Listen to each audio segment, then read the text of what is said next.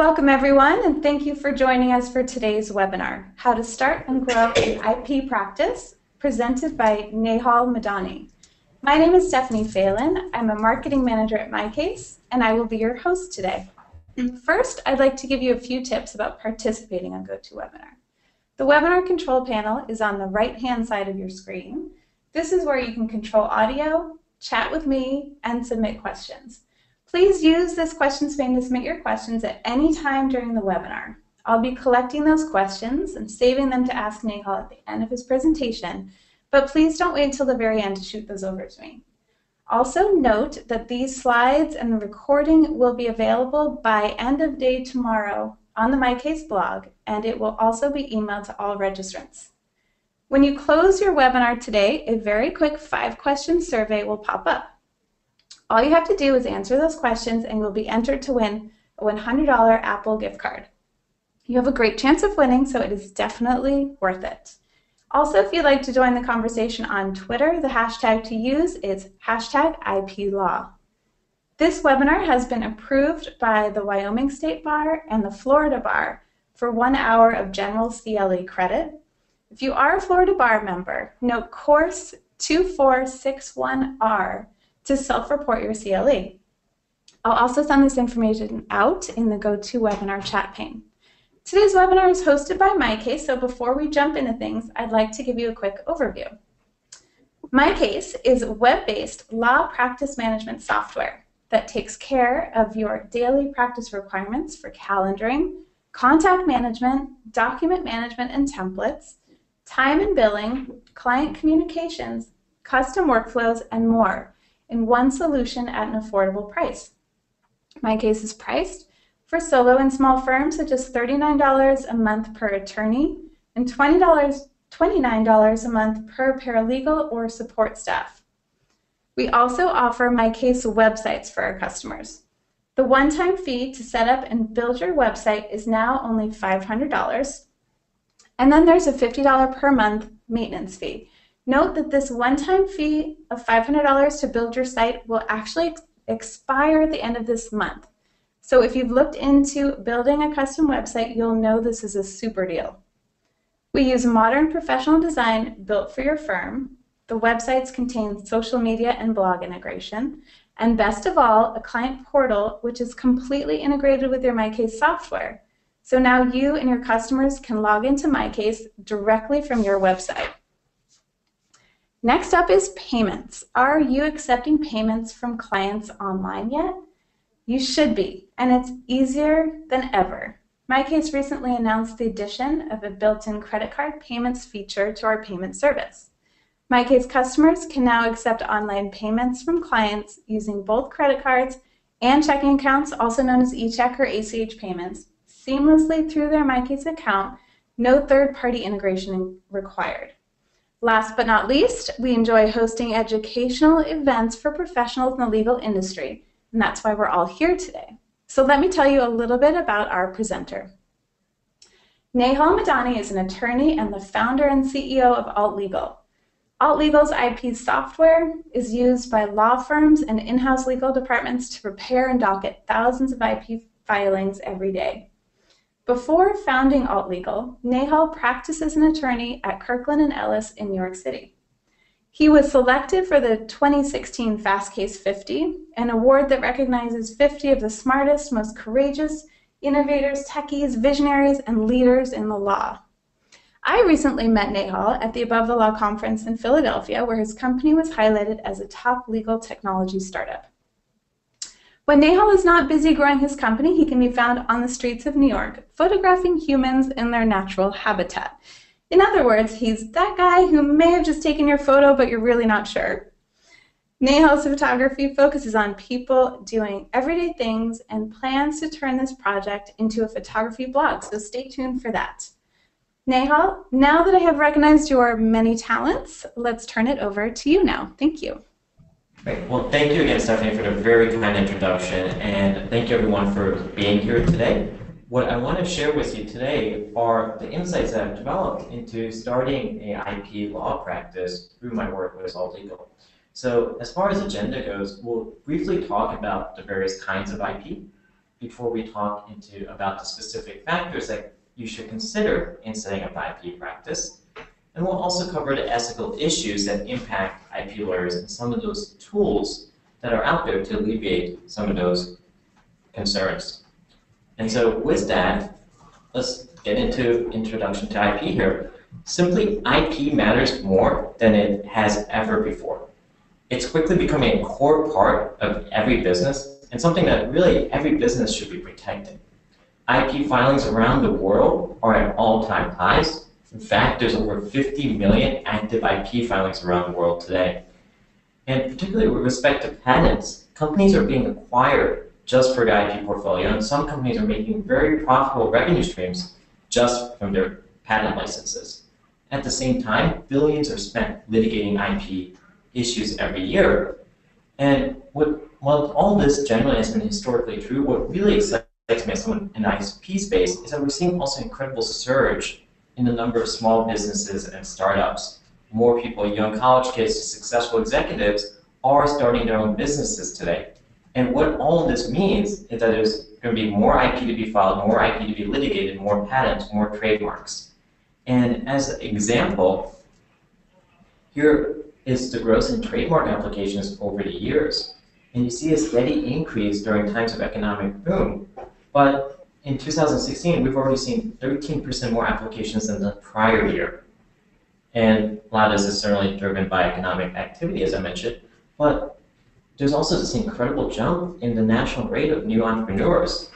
And all this is important because it creates new business opportunities for all of you. And so I'm sure many of you are familiar with this, so we're just going to cover very quickly 3 basic types of IP to consider here. Trademarks, they generally protect brands. There's no expiration as long as renewal dates and renewal requirements are maintained.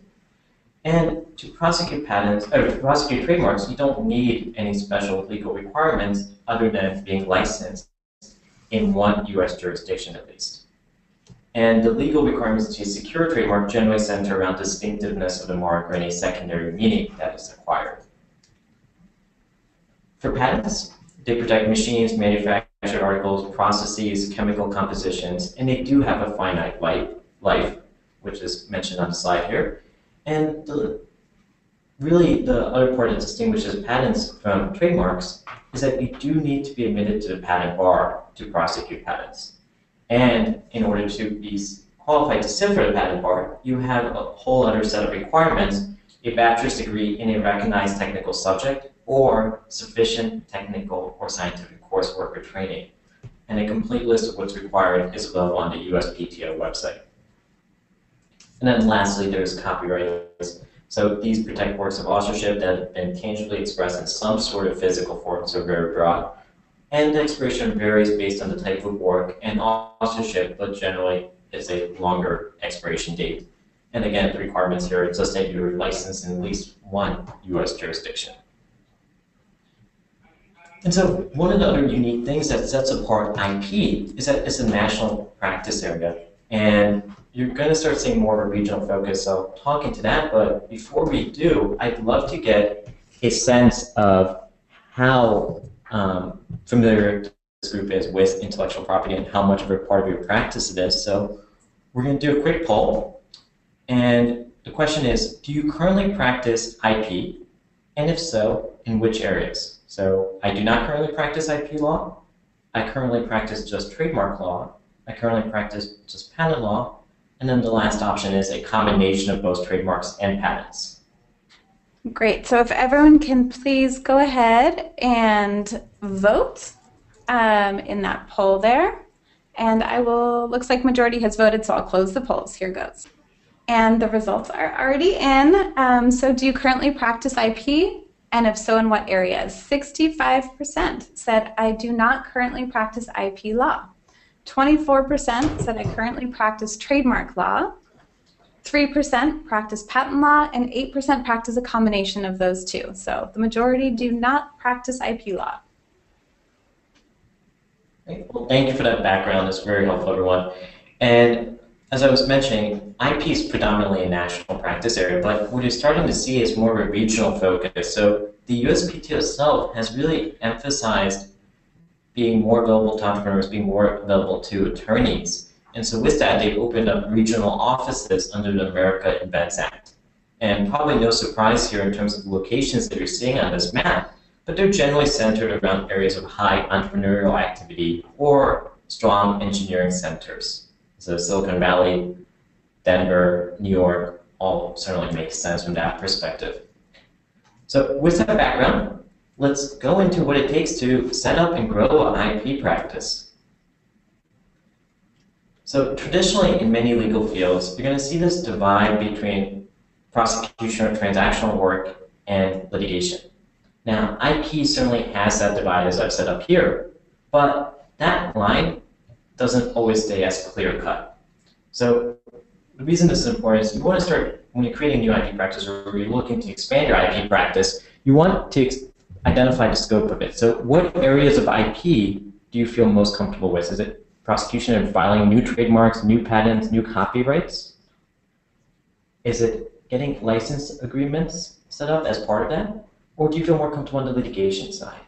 And that's, dealing with administrative courts like Trademark Trial and Appeal Board, Patent Trial and Appeal Board, or federal court.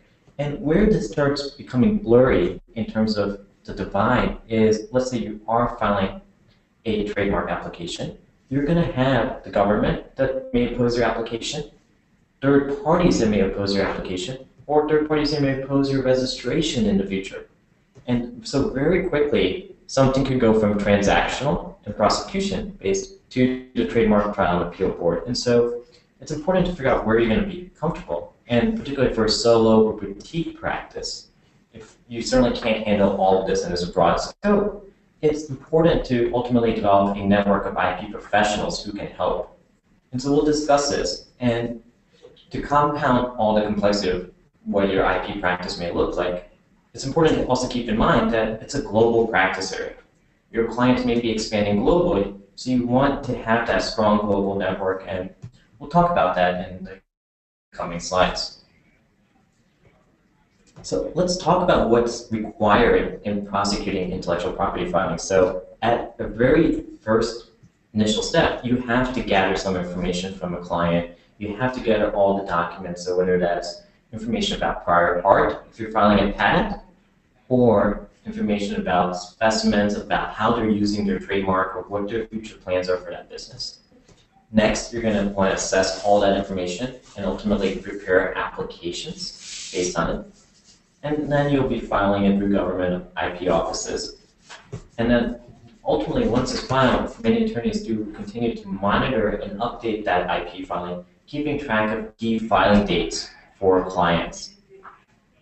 And then lastly, this is an optional service, but you also want to protect your client's IP rights through renewals and active monitoring of potential infringements. And that may require additional specialized software, but that's a great way to increase revenue in the future. So once you've identified the scope of your IP practice and you've identified what steps are required, you'll want to find a niche. And this is particularly true, and you've heard this probably elsewhere as well, if you're a solo or boutique, because as a solo or boutique, you have limited resources. And so what a niche practice area will allow you to do is effectively focus your limited resources and quickly build expertise and a strong client base, because your outreach is going to be much more narrowly targeted. So how do you go about finding that niche? Well, consider your interest. Where are your passions today? What about your current client base? Are there any trends in your current client base or patterns that you can identify? Does your network consist largely of entrepreneurs in a particular category? What are your strengths and weaknesses? Most importantly, what is it that you enjoy? So I'll give you an example. One of our customers has really, I think, carved out a successful niche in her practice. And what she does today is she helps nutritionists and entrepreneurs in the paleo diet space file trademarks. And so it's a hyper niche, but most of her practices really consist of that, and she's developed a great expertise around it.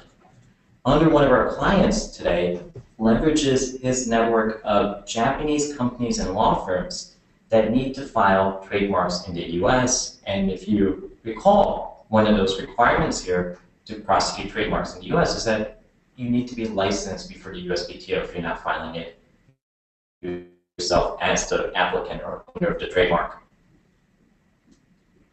And so the other aspect of this that I alluded to earlier is that a strong IP network is critical. IP law is complex, and it's a global practice area. And so ultimately, when you start thinking about your IP practice, you want to be able to offer your clients a full-service IP law firm. So that means if you're doing trademarks, you want to have a referral arrangement or of counsel arrangement with a patent attorney who can help your clients, and vice versa. And the same applies globally. So let's say you're a trademark attorney who's filed a trademark for your clients in the US, and now they want to go file, they want to expand their product line to Jamaica. You want an attorney who can help you navigate those local laws and processes there.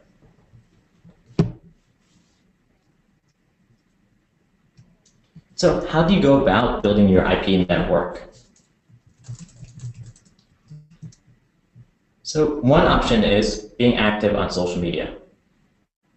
And we'll send you a list of key influencers that we've found on Twitter, and be able to, you can engage with them, and you can certainly be proactive there. The other is blogging, and I'm sure many of you have heard of this and may engage in this in your practice, but there's a few popular ones around IP law: Likelihood of Confusion, T-Tab blog, Everything Trademarks, and IP Watchdog. You can also become active in your bar associations, local and state, and there's several of them that are IP specific. So for example, if you're in New York, there's the New York Intellectual Property Law Association. And then there's also major trade organizations. So there's the International Trademark Association, that's centered around trademark law, of course. American Intellectual Property Law Association, that's a little bit more oriented towards patents, but they still have great content for trademark practitioners. And the ABA, of course, has their own IP law section that hosts the annual meeting, and it's the ABA IPL. And just my personal favorite here is INTA. It's admittedly, as I mentioned, more geared towards trademark filers, but it's a great collaborative community, and they organized an annual meeting, and last year they had 10,000 IP professionals from around the world attend. And if you're looking for an added incentive to attend this coming year, it's going to be held in Barcelona.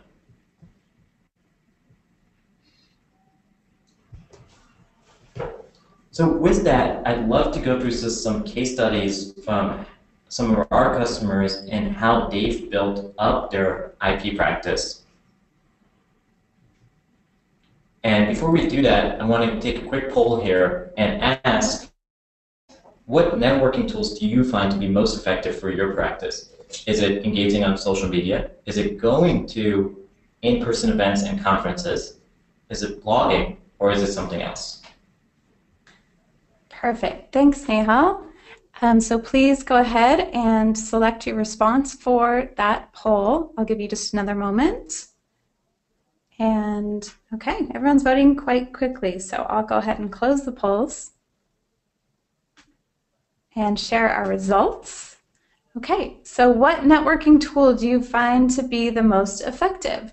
15% said social media, 62% said in-person events and conferences, so definitely our majority. That actually surprises me a little bit, that's great.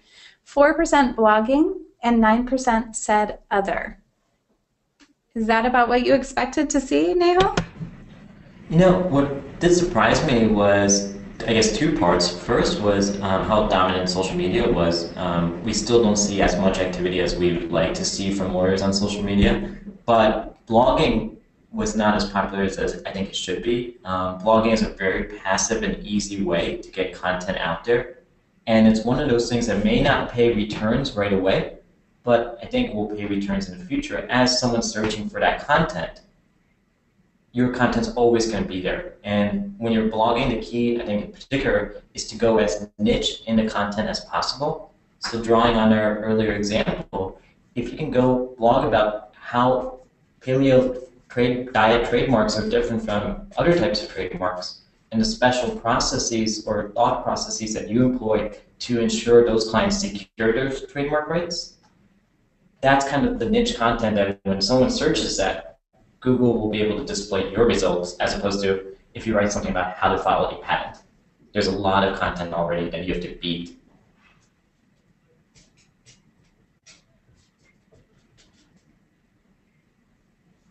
Great. And so with that, I'd love to, again, just go through some of the case studies of how we've seen some of our more successful clients grow their IP practice very quickly. So I want to introduce you to Rena. Rena is a former corporate lawyer who set up her own law practice after a few years of just working at a big New York City law firm. And she started working in her earliest, I guess, stages of her law firm with emerging growth clients. And over time, they started transitioning from asking her on how to set up these contracts, how to set up their financing documents, to asking her for IP help. And so she was never qualified to sit for the patent bar, so she would refer that out. But over time, she wanted to start doing the trademark work herself. And in the last couple of years, she has prosecuted over 60 trademarks for her clients. At approximately $800 a trademark, she's netted nearly $50,000 in new legal fees for her practice. And the way she was able to do this is, while she's not an IP lawyer by training, as I mentioned, she took the time to learn through CLEs like this one. And more importantly, I think most attendees find that networking is particularly useful for their practice. She developed a network of IP professionals by attending these conferences. And these attorneys started helping her through some of her initial filings, and the exchange share was whenever those trademark filings became more complicated, she would refer those out, particularly litigation issues. So through these conferences, she was able to develop an entire business and get connected to international colleagues who represent international clients that need trademarks in the US. And so, again, it's very easy, I think, to start building an IP law practice. So certainly be mindful of the pitfalls, because there's a lot of demand for IP work today. And so, again, ways that you can grow your practice. Client networking is certainly key. Referrals from other attorneys, existing clients. If you don't use newsletters, use newsletters to keep your clients engaged, to make sure that you're top of mind. Online content, blogging, as we discussed, social media. But there's a few other unique things that separate IP and allow you to grow your IP practice specifically. So unlike other legal transactions, IP isn't once and done.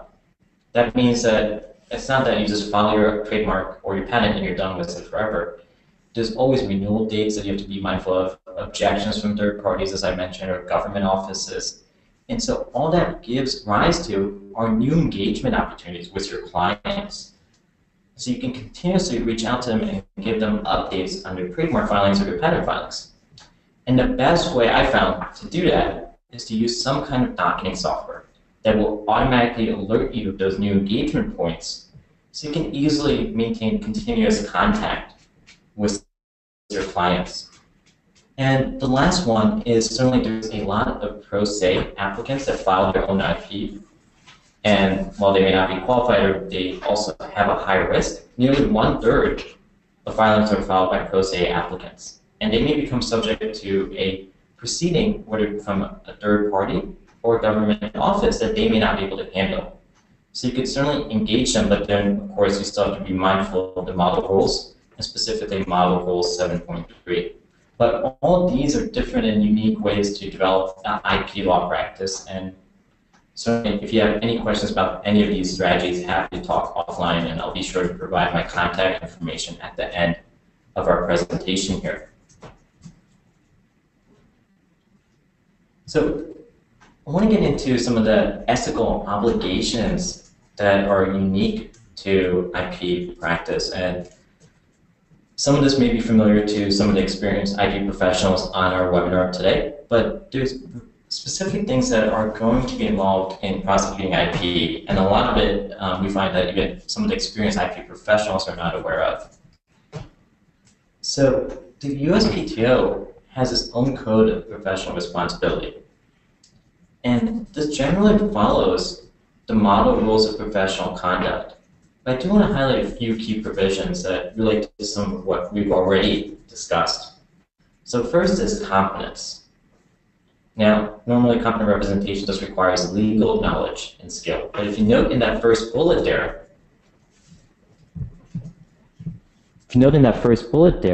it talks about having the scientific and technical knowledge required. And so that is where that patent requirement comes in.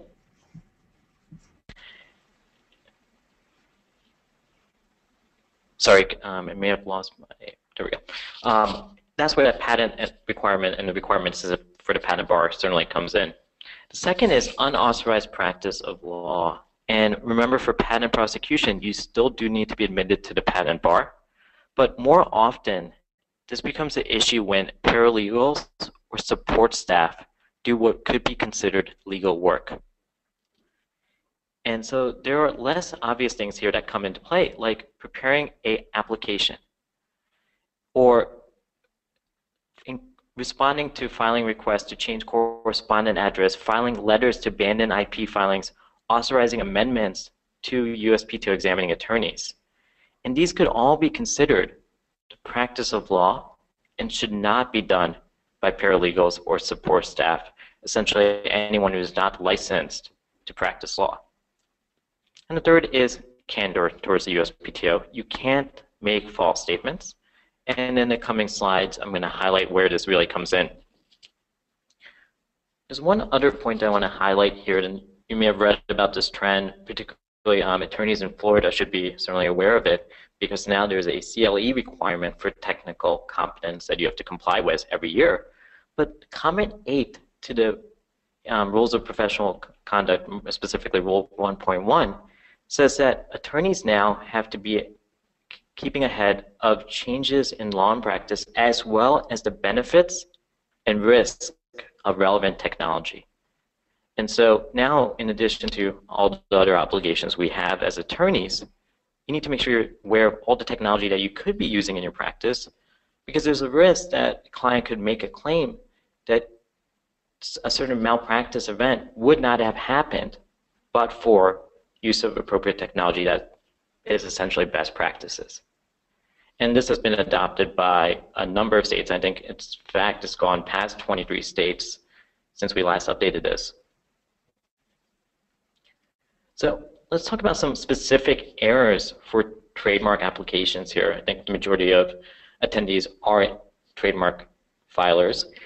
And one of the things that comes in is U.S. trademark applications have to be signed by a person that can legally bind the applicant or has first-hand knowledge of the facts asserted in the application. And so if your client is filing a trademark, there's a chance that you could sign the application, which is verifying that you have first-hand knowledge of the facts that are asserted in the application. And in some cases, you may not have that knowledge. And if you sign it and later there is a dispute, you could become a fact witness and potentially be disqualified from representing the client if that application is disputed or that registration is disputed. And so there's a very easy and effective way to avoid this. So if you are filing trademarks, take that extra step of sending the application to your client to execute. There is an inconvenience, it's certainly an extra thing to require your clients to do, but as lawyers, we all want to minimize risk, and this is a potential risk for you in the future. There's another more tangible example here that's an administrative error, and that is you want to be careful in the scope of how you protect your client's goods and services for a trademark. And so I'll walk through this example. There was a case where a medical device company claimed use of a mark in connection with stents. But when they filed that trademark, they weren't actually using it in connection with it. And someone else obviously wanted to use a similar mark, so they proceeded to seek cancellation of it. And they were able to do so because when that applicant had originally filed the trademark, they were not using it with stents. And the applicant later during the case tried to amend their application to remove stints, which they claimed were included because of an oversight. But the court ultimately found fraud. And the reason was it saw that the applicant had made a knowingly false statement to the USPTO to obtain registration, and the USPTO would not have issued it. And what the court here ultimately said is that fraud cannot be cured by deleting goods from registrations, because you can imagine the policy ramifications of that, where people would just file broad trademark applications for things that they were not using. And we talked a little bit about this earlier, where after you file IP filings, there's constantly maintenance and deadlines.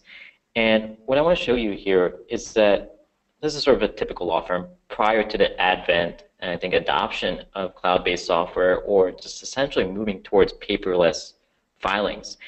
And I want to show this picture to really highlight the importance of adopting good software for your IP practice, particularly if you do start doing more IP work. One of the most mission-critical elements is ensuring that you don't miss a deadline on behalf of your client. And of course, I think all the experienced IP lawyers will know, it's easy when you have 10, 20, 30 filings to track, but when you get into tens or hundreds of thousands of filings, it becomes much more complicated. And there was a case a few years ago where the USPTO has a disciplinary office called the Office of Enrollment and Discipline. And what they ended up doing is they brought an action against a solo patent attorney after he missed several filing deadlines for his client's patents. And what the attorney had been doing was relying on an office manager as well as a manual docketing system. And at first, it was literally a notebook that he kept with every entry and every date he had to file something. 2005 came along. He decided to then upgrade to Microsoft Office and started using a Word document that, again, listed the patent as a single entry and a date that a subsequent action was required. And what the court, or what the disciplinary proceeding ultimately found here, is that he relied on an unsound calendaring system. And even in fact, the attorney admitted that it was unsound. And I want to highlight this because they do expect that you do have your calendar dates, your calendaring in order, and even simply a spreadsheet or a calendar would have been much more acceptable to track these dates than simply an entry of all dates on a single line.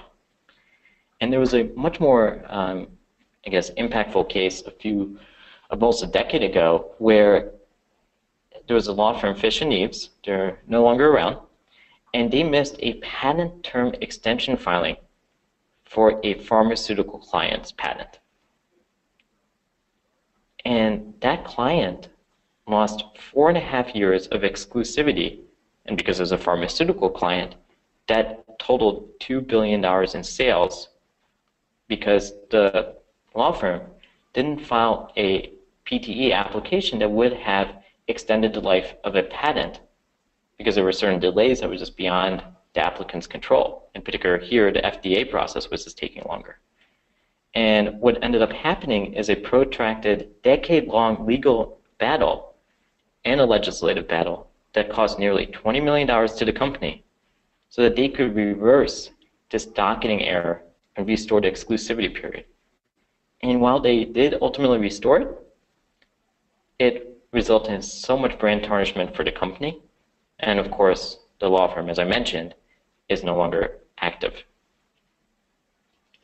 So I want to pause here very quickly and just take a quick poll to get a sense of how our attendees are managing their deadlines. So what tools are you using, or what tools do you depend on most to track deadlines? Is it Calendar, Excel?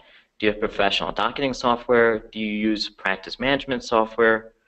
Or do you not have any deadlines to track, or just really is this not applicable to you right now? Thanks, Nehal. So please, everyone, go ahead and use that quick poll on your screen to select one of those answers. And already the majority has voted. So I'm going to close this poll and share our results. Okay, So what tool do you depend on most for tracking deadlines? The majority, 48%, said calendar or Excel. 11% say docketing software. 16% say practice management software. And 24% say I don't have any deadlines to track. Let's go hide those. Okay, Thank you, everyone. That's very helpful. And we'll talk about some of the tools that you can certainly use. I'm glad that most people are at least using Calendar or Excel in some capacity, but that certainly has a lot of manual upkeep. And so deadlines matter a lot. And particularly I want to emphasize that everyone have here the right tools of the trade for IP lawyers. And given the prior example here, I think one of the most important things that everyone who's doing IP should have is malpractice insurance. It's critical to have insurance to protect yourself and your practice, and it does tend to be costlier than other practice areas given the stakes. But again, if you miss that trademark filing date or if you miss that patent filing date, you're risking your client losing that IP right. And just given the value and importance of these IP rights, you want to make sure you're protected. And one of the things that many malpractice carriers require is a docketing system. So docketing is just simply the process of tracking and managing your IP filings and dates. And as I mentioned, it's easy when you just have a few, but as you start managing more, it becomes much more cumbersome and just much more error prone. And so many malpractice carriers often require that you have two different kinds of docketing systems. So it doesn't have to be always software, but maybe one's a calendar that you update, one is a separate practice management system where you maintain it. And it does tend to be cumbersome, as I mentioned. As you have, again, many more trademark filings or patent filings, it does take up more time. So one of our customers, for example, used to manage her trademarks in a process she called manually Trademark Tuesdays. She and her law clerk would spend the first Tuesday of every month going through each of her 100 trademark filings, 4 hours each, and updating them and calculating all the filing deadlines. And so there's a number of docketing systems out there. Again, you can use something with practice management system. And of course, we're one of these docketing systems. And there's a few others in the marketplace as well, like WebTMS. And when you do start thinking about your practice, it is important that you find something that will cover all of this practice areas that you're going to handle within IP. So is it international, is it trademarks, is it patents, is it litigation or prosecution as well? And like other legal software, you want to think about security as well as automation.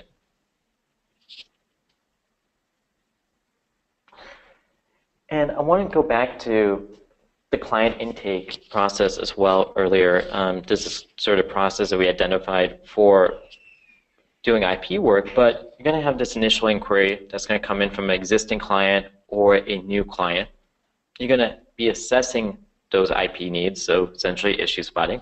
Then you're going to go back and you're going to collect specific information. You'll review it, you'll have several follow-ups, but this does tend to be a back and forth process with several documents and emails exchanged. And when you have that kind of tedious process, it does tend to be error prone. So we definitely recommend looking at some sort of standardized intake process. There's companies like Intake 123 that can help you do that. And there's also specialized tools for IP intake. But from a client standpoint as well, you want to make it easy for your clients to give you this information. You want to present questions to them that are easy to understand, not overly technical. You want to leverage electronic forms or intake platforms like the ones I mentioned. You could even do an online survey. You could do a secure web link to collect all of that information. And again, given the stakes, it's essential that you keep records of this IP intake that you've collected. So if your client, for example, is trying to protect a logo trademark and something that they design could be either seen as a circle or oval, you want to make sure that you have some record indicating that your client confirmed that it was a circle as you saw. And so this is where having an electronic IP intake process can be helpful. And under tool of the trade here is, let me just here, practice management software. So there's always going to be administrative tasks associated with IP filings, and practice management software can help you organize your contacts, make sure you organize all of your matters and documents, and ultimately potentially get paid faster. So particularly important for solos and boutique practices to identify those administrative bottlenecks and consider which elements are repetitive and which don't really require any substantive input, and see if there's any technology solutions out there that can help.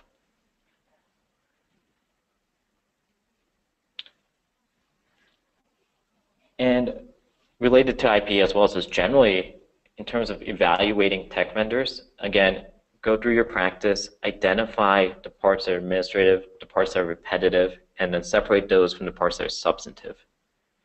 The repetitive parts certainly can be handled by software. The administrative parts could be handled by assistant or potentially software as well.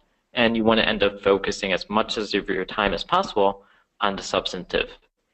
And there's a lot of technology out there, but you want to start thinking about what is it that you already use. So is it a Outlook calendar that you're already using to maintain your practice, and find software that integrates with Microsoft Outlook.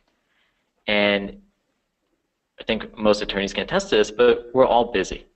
And when you look for technology, you want to find one that's not going to require a tremendous learning curve, especially for ones that you're going to be using daily. You want something that just works and is just very easy to use.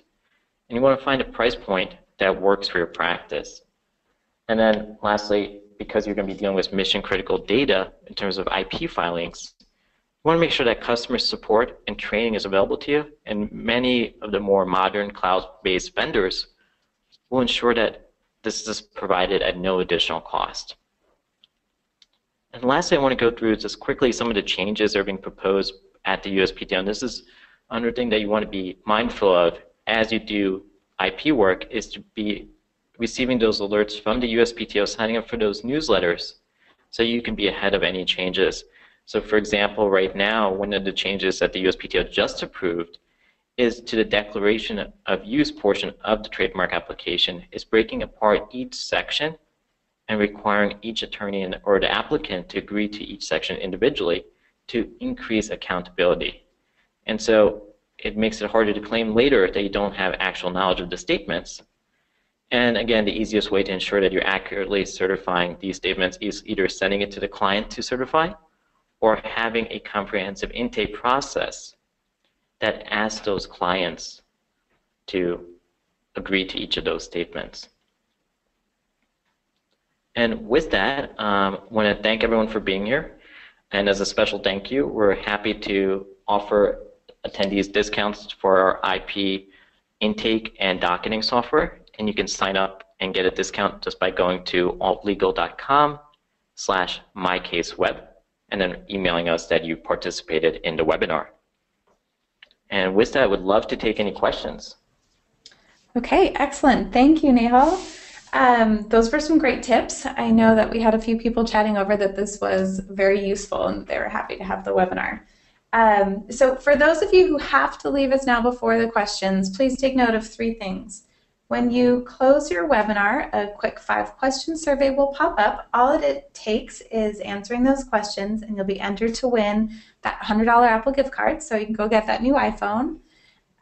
If you are a Florida Bar member, note CLE course 2461R to self-report your CLE. Also, you'll receive an email tomorrow with a link to the blog where you'll find these slides, the webinar recording, and the Apple gift card winner. All right, so now for some of those questions, which are still coming in. Please feel free to keep your questions coming in. We don't have a ton of questions, and Nehal has a bit of time, so shoot over your questions and he'll answer them for you. But we do have a couple that we'll start out with. Okay, the malpractice insurance, there were a few questions on that. How much would you say is an average monthly cost for malpractice insurance, and do you have any more recommendations on that? I do have some recommendations. If you email me, I'll be happy to provide those, and that's my email address. In terms of cost, I think it's really dependent on how long you've been practicing, whether you do trademarks or whether you do trademarks and patents. Patents certainly have more liability to it. So unfortunately, I can't give it a good range because it's so fact-specific. But if you do email me, I'm happy to provide recommendations for malpractice carriers. Okay, great. And the next question is, can you expand on the difference between the IP software and the practice management software? It's a great question.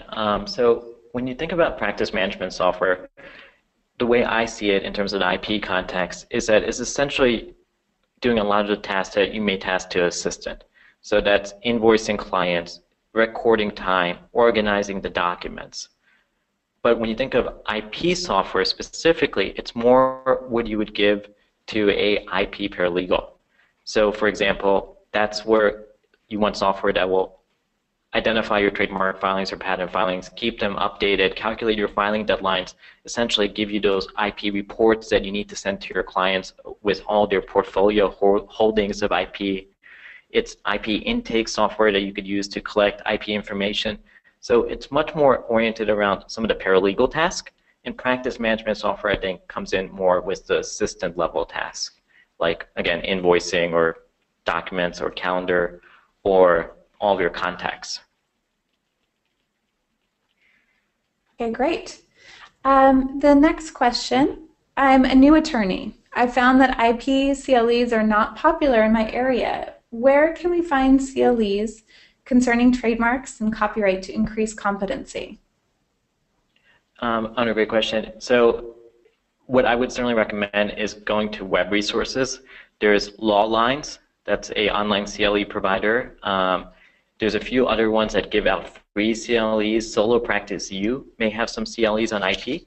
And we've also put together a lot of content on starting a new IP practice and specifically gaining that competency in trademarks and copyrights. So again, if you email us, Nehal@AltLegal, we'll be happy to send that over here and direct you to some of the more specific IP CLEs we've found online as well.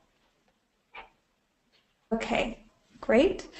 And the next question, what are the requirements for an IP license?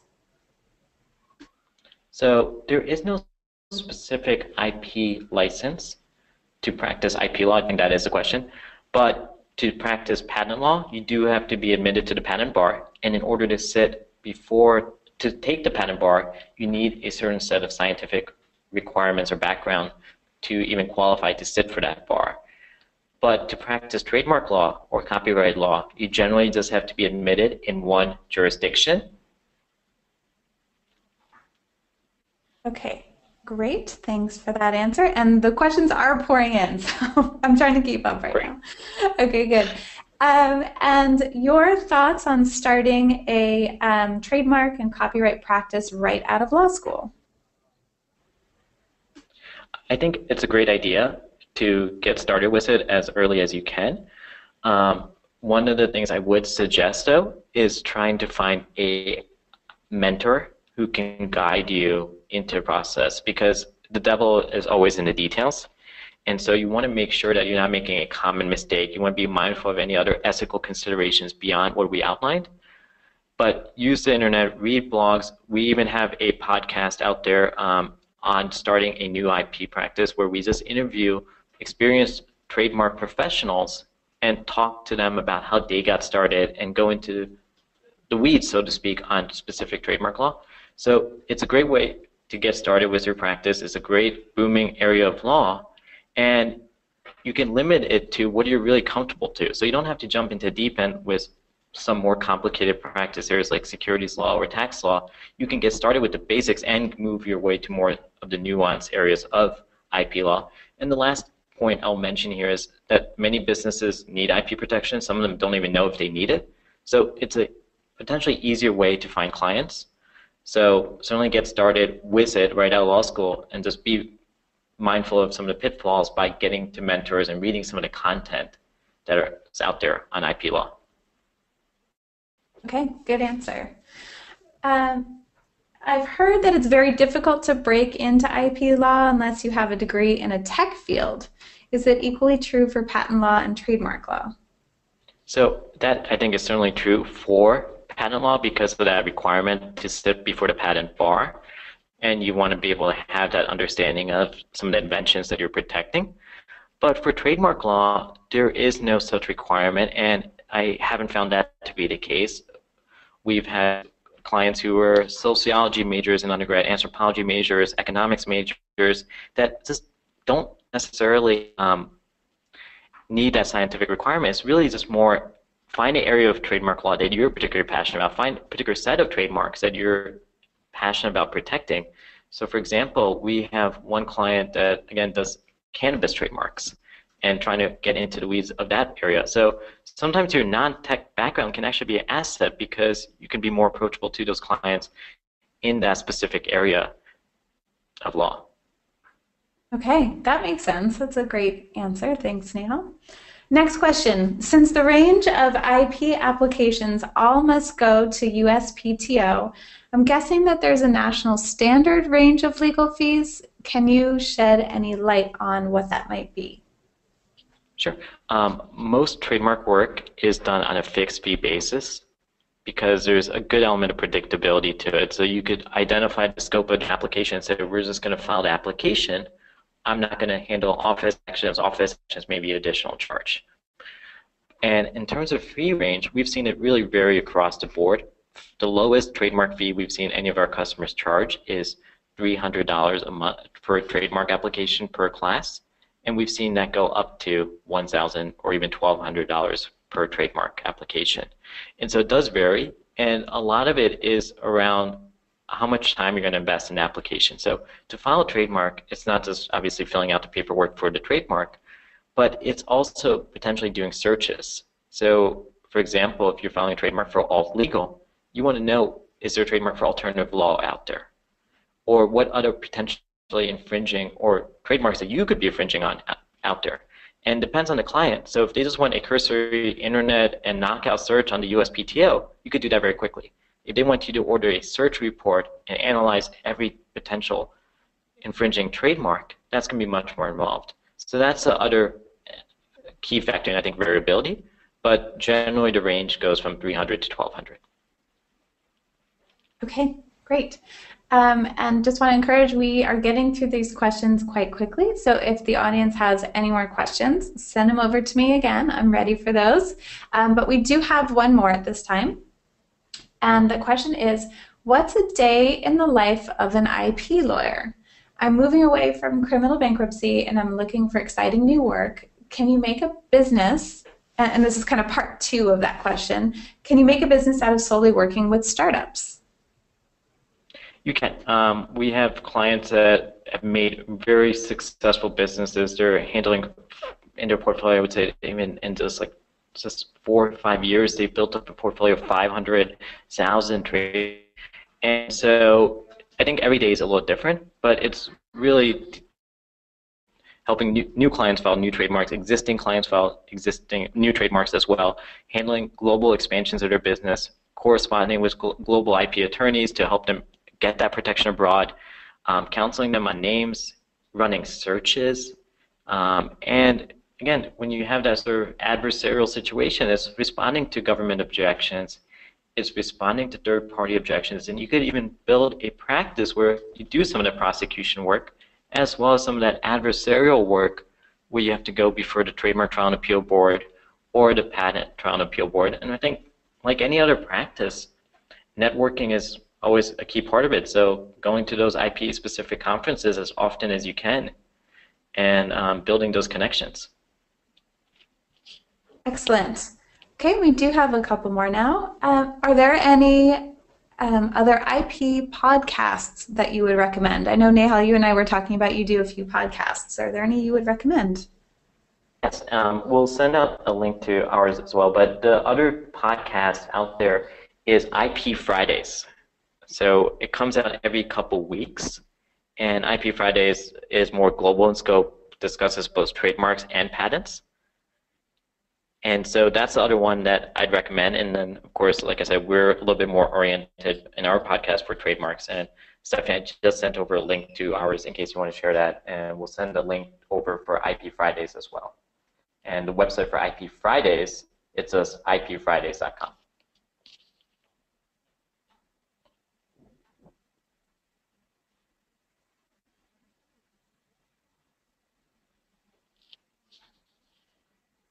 So those are the two podcasts I'd recommend for IP lawyers. Great. Sorry about that. And what do you think, this is another question for you, Nehal. What do you think about having a virtual office for IP practice? I don't think I need to rent office space and could possibly do this from home. What do you think? Great question. We see a lot of our clients doing that. In fact, I'll give you a couple of the, I think, more fun examples. One of our customers lives in Germany, and he set up a virtual practice that focuses only on trademark law with a San Francisco phone number and works strictly out of Germany. We have another one that does that out of Spain as well. We have an IP lawyer based in Atlanta who flies back and forth between Atlanta and LA, keeping purely a virtual law practice, keeping overhead low. The only thing to keep in mind there is that certain states have started putting some onerous requirements that you have to have a physical address listed on your website where you can be found during working hours. I think New Jersey might be one of them. There might be a few others, but that's the only sort of onerous requirement. But most of the time, you have clients that you've never met in real life, and people are okay with that because modern communication allows for that kind of ease of use and just ability to get the information that you need. You can even do web conferences with video chat, Skype, whatever it is that you need. And so there's a lot of companies that are just not tied to having a face-to-face meeting with their attorney. Yeah, that seems to definitely be the trend. I would agree. Okay, and let's see, next question. I'm moving to a new state and refocusing my practice to trademark and copyright. Glad to know that I will not need to take a second bar exam, but do you recommend that I do anyways?